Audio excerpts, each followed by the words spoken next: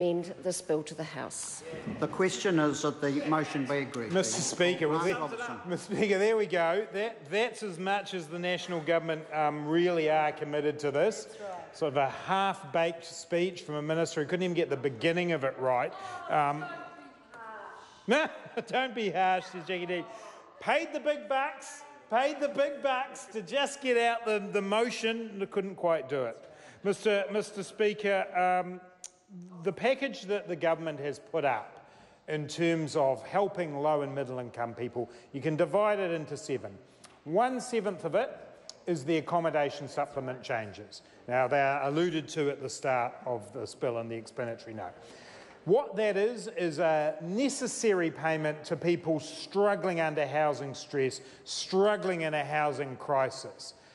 It's actually an admission of failure by the government, because what it means is that the housing crisis has got so out of control that they've had to come in with an emergency payment, a classic ambulance at the bottom of the cliff approach from this government. And so they've come in and it's needed and it's necessary. Let's make sure we get on record, though, that the accommodation supplement, Mr Speaker, is a deeply flawed instrument. It is effectively a subsidy to landlords, and when Labor leads the next government, we will be reviewing that and trying to make sure we get a much fairer system. But right now, today, that 1/7 of the government's package is necessary, and we could support that.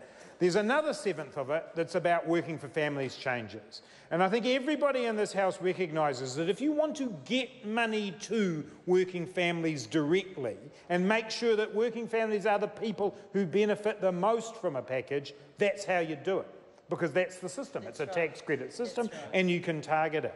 So in the package, the government's package, 1/7 of it, $373 million next year, is for working for families. Right. And while, Mr Speaker, on this side of the House, we do not support the changes to the abatement rates, which squeeze working for families in a little bit more, we do support the idea of simplification, and we do support the idea of increasing some part of working for families payments. So that's 2/7. The other 5/7, $1.9 billion next year, is in tax cuts. And these are tax cuts, Mr Speaker, that aren't about inflation adjustment, they aren't about so-called bracket creep, they're a straight-out election year bribe. $1.9 billion. Unfocused, irresponsible tax cuts.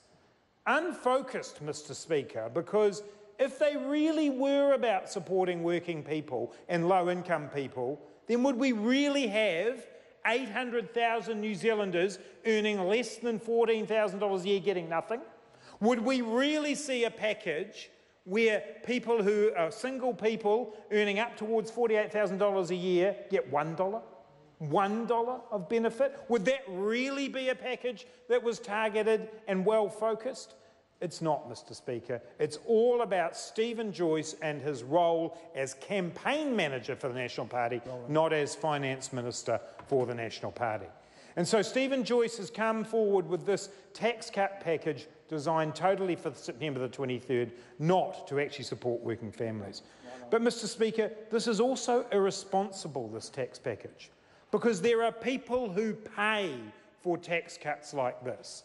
They're the parents who are sending their children to early childhood centres, and then early childhood centres are coming back and saying, we'd really like to have fully qualified staff in the centre, we'd really like to provide all the services that we can, but our funding's been frozen by the government for years. And so they're paying for this tax cut because the national government haven't put in funding for that. This morning, we've heard from GPs that as a result of a very tiny $9 million versus $1.9 billion tax cut, $9 million increase for primary health care in this budget, they're going to have to put fees up. That'll eliminate the tax cut benefit that's legislated for here for many New Zealanders. Right. There is a cost to making tax cut changes. Tax cuts are spending. It's spending by any other name. Well, on this side of the House, we are absolutely clear, Mr Speaker. There are better priorities. There are more important things for New Zealand and New Zealanders than these tax cuts here, because they're so unfocused and they're so poorly targeted.